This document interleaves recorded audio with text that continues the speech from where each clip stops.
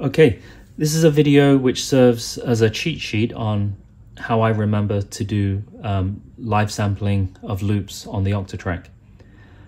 For this example, I'm gonna take audio in from a Digitac and Digitone, which is off screen. It's coming in through input AB.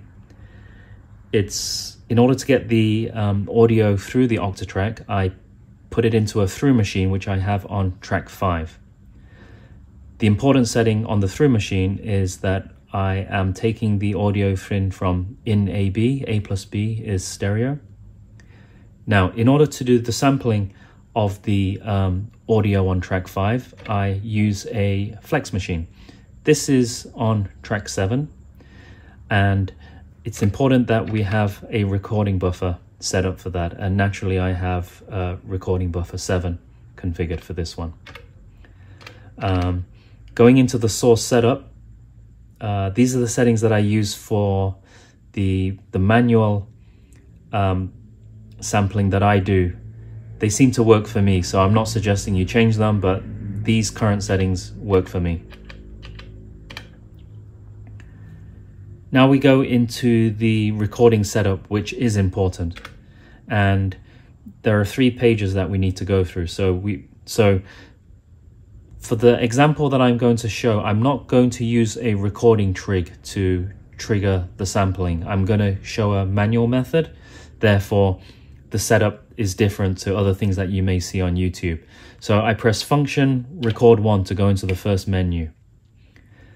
In AB is disabled. In CD is also disabled because I'm taking the audio for sampling to come in through track 5, which is set up in SRC3.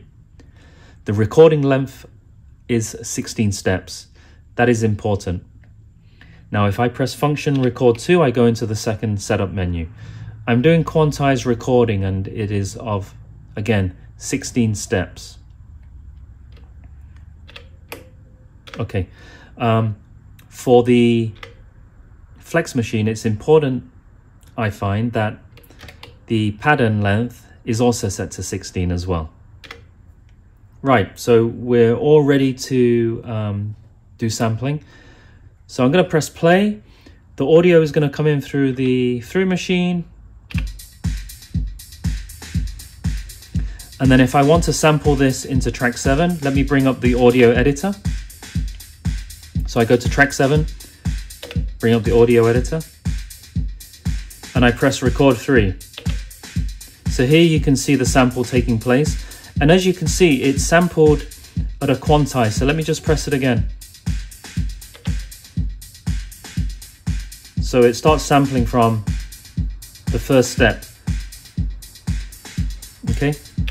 So before I show what I've played back, I just want to explain the settings that I have for the scene. So I make use of the scene so I can transition to the loop that I've just recorded and then go back to the live playback. So if I press A, you can see the settings that we have for audio. So this is for track 7. So basically, in scene A, the volume is -64. Basically, it's off. In scene B, it's set to 0. Similarly, when I go to track 5, in scene A, the volume is 0.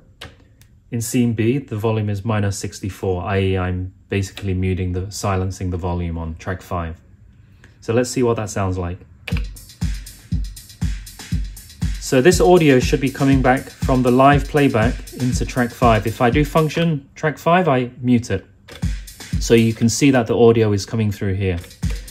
Now if I move over to here, hopefully the audio would have been seamless. And if I disable track 5, you can see that the audio is coming through track 7. And again.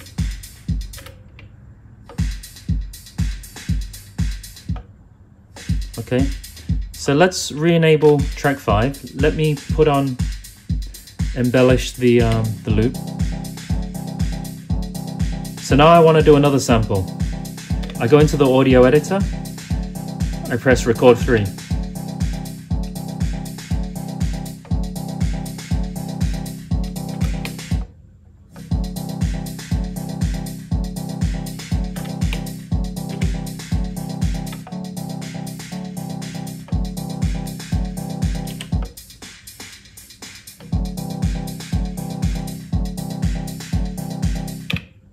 there you go.